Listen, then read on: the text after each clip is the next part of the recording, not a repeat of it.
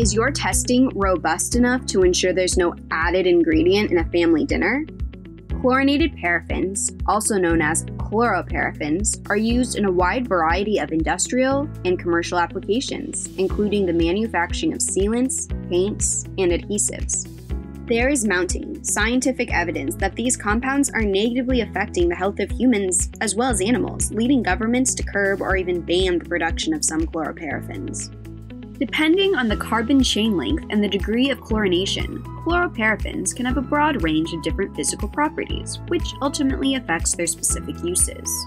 Short-chain chloroparaffins, for instance, are commonly used in metallurgical processes, such as tube bending and cold heading, while medium-chain and long-chain chloroparaffins often function as flame retardants, plasticizers, and softeners.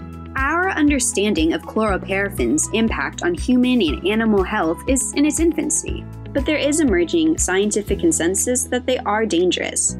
Short-chain chloroparaffins in particular have come under scrutiny, with evidence suggesting they can cause skin and eye irritation and increase the incidences of liver, thyroid, and kidney tumors. Exposure to them has been shown to affect the embryonic development of wild birds and may have effects on physiological development in other animals as well. This is particularly disturbing as chloroparaffins are bioaccumulative, so they can build up in organisms. As a result, they have been detected in a wide variety of foodstuffs and other organic substances, including poultry, eggs, cow's milk, and even human breast milk. Chloroparaffins are regularly found in potentially dangerous quantities in many types of consumer goods.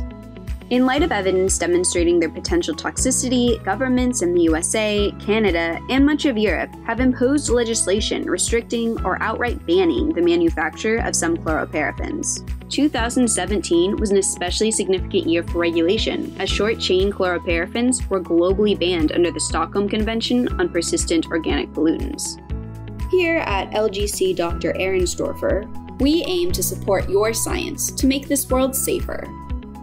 We are constantly expanding our portfolio to meet your needs, and we are currently adding a large selection of new products to assist in chloroparaffin detection and help guide future regulation. Take a look at our products and join our mission of science for a safer world.